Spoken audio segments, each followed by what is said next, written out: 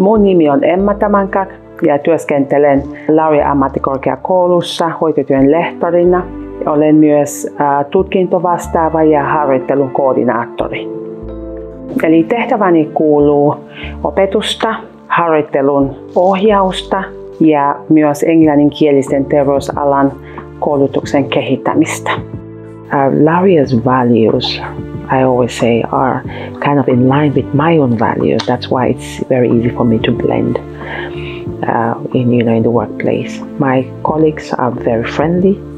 I think it's very easy to approach any of my colleagues, not just the ones in Tikkurila, but also the ones in other campuses. We have a culture of sharing our expertise, sharing our knowledge, helping each other also to develop, in their own different areas. And I think the leadership has provided that opportunity for the workers.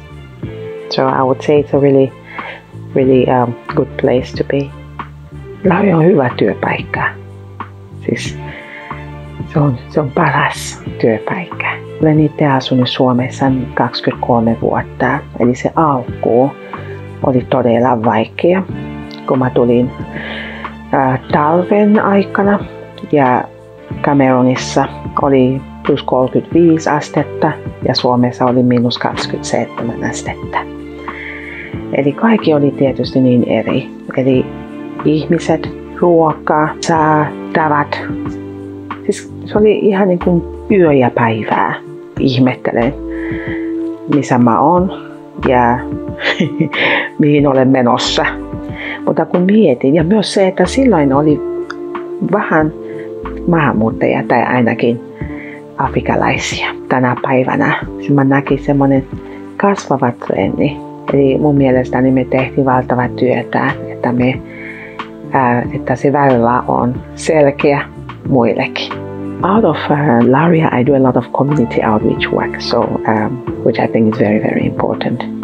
I'm also the chairperson of the largest network of multicultural associations in Finland, Moni ry, and also one of the co-founders of HEAT Association Finland.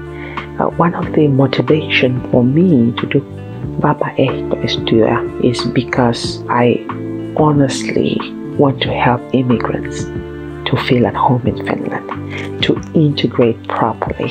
So I invest a lot of time and energy into different outreach work on voluntary basis, like I said. So I always say that if you come to Finland, learn the language. That's the first thing I would tell them. The language is the key to unlock the doors that you would need to get into to integrate fully, and of course to a better life, to develop yourself, get a job that you want, and all of that. So the language seems to be a barrier for so many things. So that's the first thing I tell the person. But then also it's very important to understand the Finnish culture. There are certain things that are different in Finland than from where we come from. So to try to understand the Finnish culture. Have some friends who are Finnish people to help you integrate better.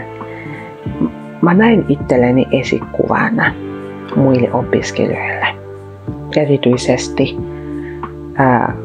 maahanmuuttaja-opiskelijoille.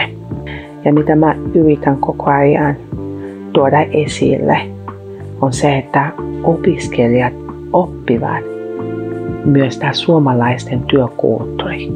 Että se ei ole vaan ne käden taidot, mutta se, että siinä sairaanhoitajan työssä kuuluu paljon muita osaamista kuin vain se, mitä heitä opetetaan koulussa.